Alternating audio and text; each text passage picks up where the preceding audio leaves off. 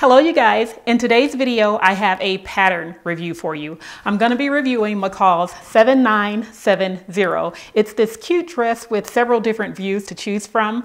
I chose view C and I recently wore it to a meeting that I spoke at, and oh my gosh, I got so many compliments. Then after the meeting I went to the mall and more compliments. So the ladies are really loving this one.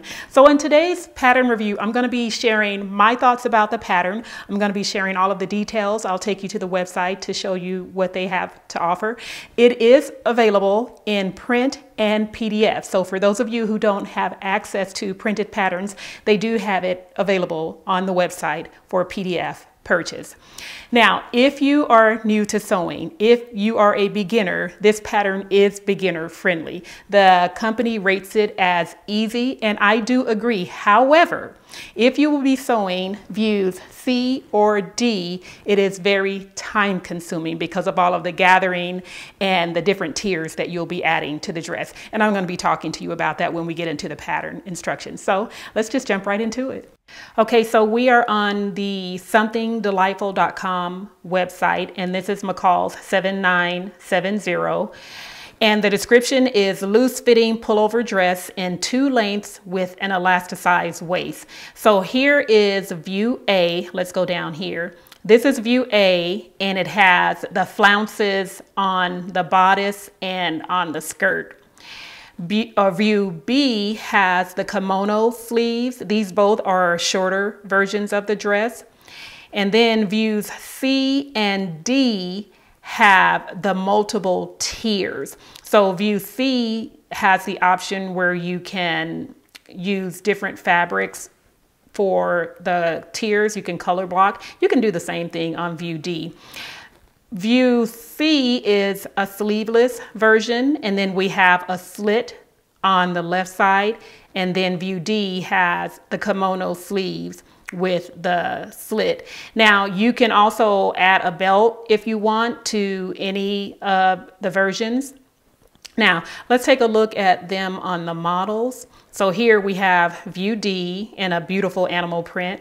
And this is actually what drew my attention. I love the long sleeves. Although I sewed a sleeveless one, I think I'll be sewing it again with longer sleeves, but because it's warm right now, I wanted to do a shorter sleeve. I like the slit. And if you prefer a higher slit, you can absolutely raise the slit when you sew yours. But I like the height of the slit on that one. And then for view A, here we have the line drawing, and you can see how beautiful that would be in either a solid fabric or a print. And then for view B, here you can see the flowiness of the sleeve. So this is meant for a lightweight fabric.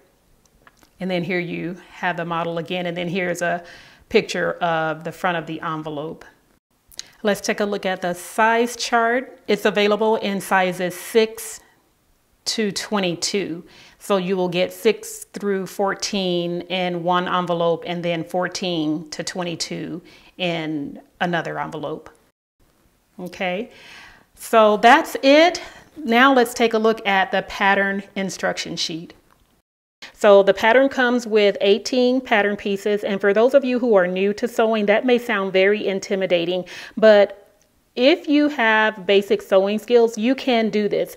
And depending on which view you're sewing, that will determine how many pattern pieces you're going to be using. So although there are a lot of pattern pieces, it's a simple project. It's just very time consuming because you have to put so many pieces together.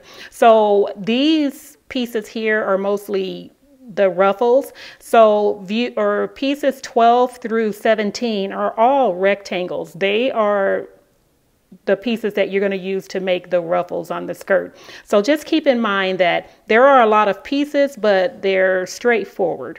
So to give you an example of the process that you'll be going through to create your ruffles, the first thing you're going to be doing is sewing in your gathering or your basting stitches for gathering, and then you're going to be hemming at the top. So this is what you're going to do for every ruffle. You're going to sew in your basting stitches, you're going to hem the top, then you're going to attach that ruffle to the skirt or the bottom of the ruffle, and then you're going to gather and sew that in. And you're going to continue building until all of the pieces are put together for the front and the back.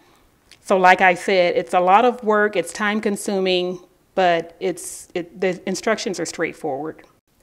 Okay, so let's take a look at the back of the pattern envelope for the fabric and notions suggestions.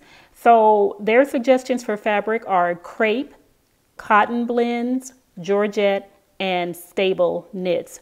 I used this beautiful rayon fabric that I picked up from LA Finch Fabrics, and it is stunning. I love this fabric. It looks really good on this dress.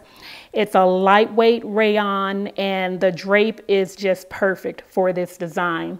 Now, when I purchased it, they had 2 other colorways available. I don't know what they have available on the site right now, but you can go over and check. I left a link in the description box below. And if they don't have this, they do have other beautiful rayon prints, or you can use one of the other suggestions on the back of the envelope. Make sure that you purchase your interfacing to match the weight of the fabric that you're using. And then for the notions, they are suggesting for all 4 views, 1/4 inch elastic, and that's for the waist. And then for views A and C, 1/2 inch single fold bias tape. And you're going to use that to finish off the armhole opening because those 2 views are sleeveless. Or you can make your own bias tape. Now, if you will be sewing the dress, make sure you grab your sewing project checklist. It's a free PDF that I have created to help you gather everything that you're going to need before you start your project so that you can stay organized during the sewing process. This is what I do, and it really helps to streamline the process whenever I'm sewing a new garment.